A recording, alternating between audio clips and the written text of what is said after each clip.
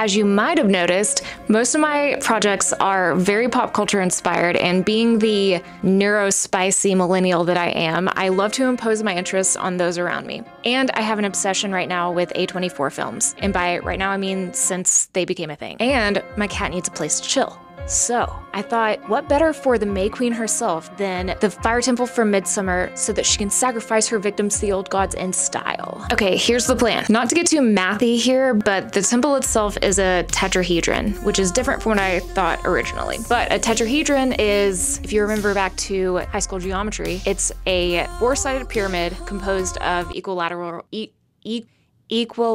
triangles, which makes it a little harder because I need to be precise in my cuts. I don't know if I'm gonna have a bottom piece because I'm not sure if I need it, but the things that I do know right now are that I'm gonna need some plywood, maybe some small trim or something that I can have fill in the gaps on the top because I am not about to miter and bevel this whole thing. That is like way beyond my skills. And I also need to make the doors and the little window at the top. I do want to give her a little toy hanging from the window. If the window's big enough, we'll see. But I was thinking like a little felt bear with a man face, and I'm gonna need to make a custom cushion for the inside. I got 2 lengths of plywood that are 2 feet by 4 feet, meaning that I think the widest I can or really should go is like 2 feet. I'm gonna need 3 or 4 equilateral triangles, which means every side is the same length. So I'm just gonna trace those out and then time to cut.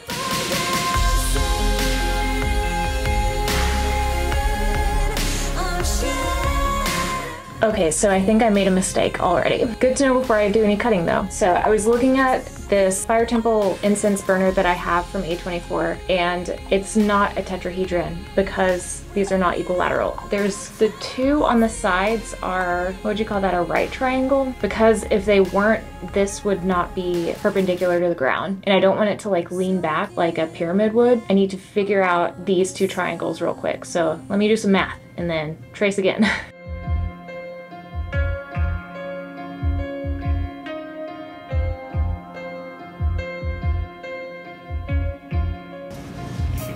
So my cuts are less than stellar, but it's a cat house.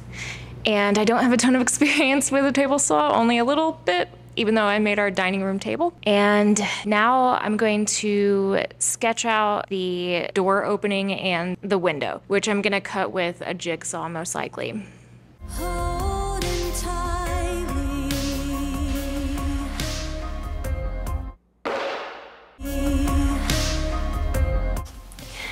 Okay, well, it's not perfect by the stretch of anyone's imagination, much less mine, but I think it'll work.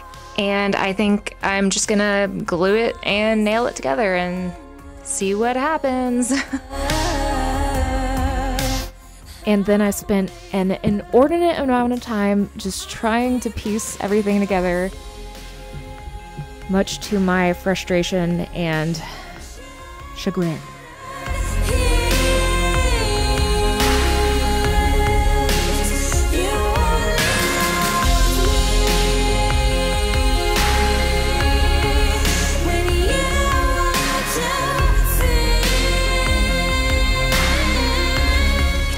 Okay, sometimes, you know, if you're not much of a woodworker, you need a plan B, and that's where I'm at right now. So we're scrapping the tetrahedron idea because angle's hard. I don't know what I'm doing. Okay, so I just did a quick cut of 2 rectangles that we're gonna do as the sides. You know, Spider doesn't have to know that it's not exactly like the movie, but it'll look fine.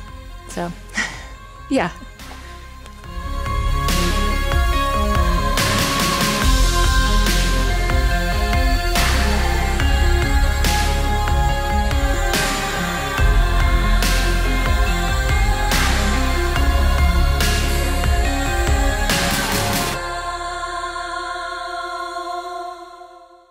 Okay, now I'm gonna whip up a quick and dirty cushion for the inside. It's not gonna be pretty, but it'll work for what it is.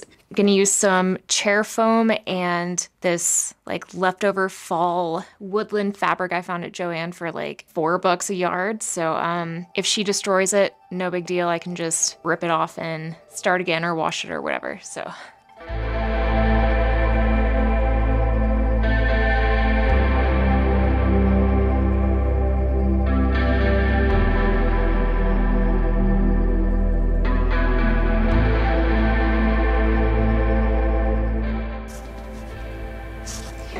little cushion now, and it's like super soft, so that's cool.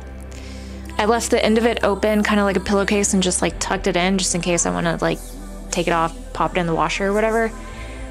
Now on to our little bear friend. I'm just gonna trace out simple like teddy bear shape and a little circle for the face, and then sew it all together and stuff some, I'll stuff these remnants in there. Yeah, perfect.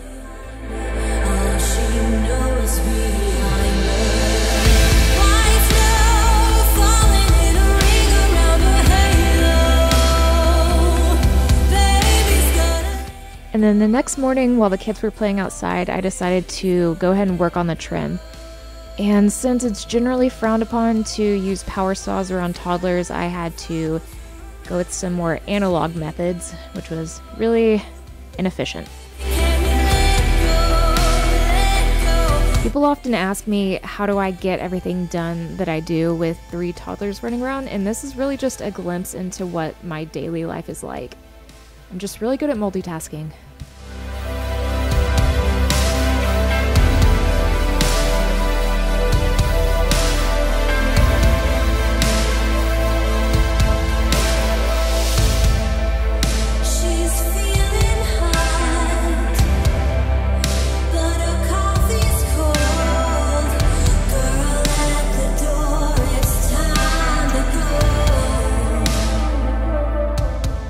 And because of the aforementioned kids running around situation, I didn't angle the camera right to show you the little emblem at the top, but now you can see it.